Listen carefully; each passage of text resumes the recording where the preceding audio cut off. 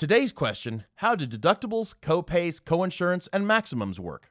The simple answer is they define the different ways health insurance companies pay most of the costs to keep you healthy. It's a little complicated at first, but not when you understand how everything works together. Your deductible is the amount of your medical costs that you have to pay before your health insurance begins to pay. These amounts can vary dramatically between different plans. Here's an example. Gina has a health plan with a $1,500 deductible. If Gina only has a few little things go wrong during the year that cost less than $1,500 total, she's going to pay the full amount to treat them. However, if Gina has a catastrophic injury or serious illness that requires a lot of medical care to get better, she'll pay her $1,500 deductible, and then her health insurance takes over to pay most, if not all, of her additional covered costs. Often, plans with higher deductibles have lower monthly premiums.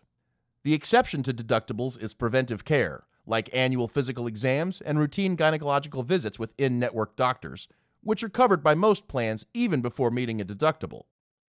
Sometimes, even after you've met your deductible, you may still have to pay a copay. A copay is a set price that you pay when you visit the doctor, a small portion of the total bill. Copays vary by policy and can change if you see a specialist instead of a regular doctor or seek treatment out of your provider network. Prescription drug coverage may also have copays, which can be higher for specialty medicines and lower for generic drugs. Let's say Gina goes to the doctor with a case of mono. Her doctor charges a $30 copay, and when Gina fills her prescription, she pays a $5 copay to the pharmacy. Her out-of-pocket costs are $35, and her insurance company will reimburse the pharmacy and the doctor for the difference between the copay and the cost of treatment. Some plans have coinsurance, which is the way you and your health insurer share the costs of your care after you've met your deductible.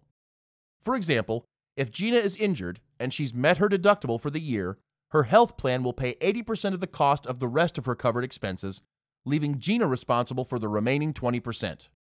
Maximum out-of-pocket is the most you could be responsible for paying for during the plan year for covered expenses. So to sum it up, deductibles are the portion you must pay first before your insurance pays its share.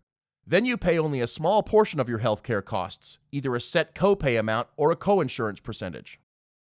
Maximum out-of-pocket is the most you will pay for covered treatment in 1 year. So now you know. Until next time, stay smart and stay healthy.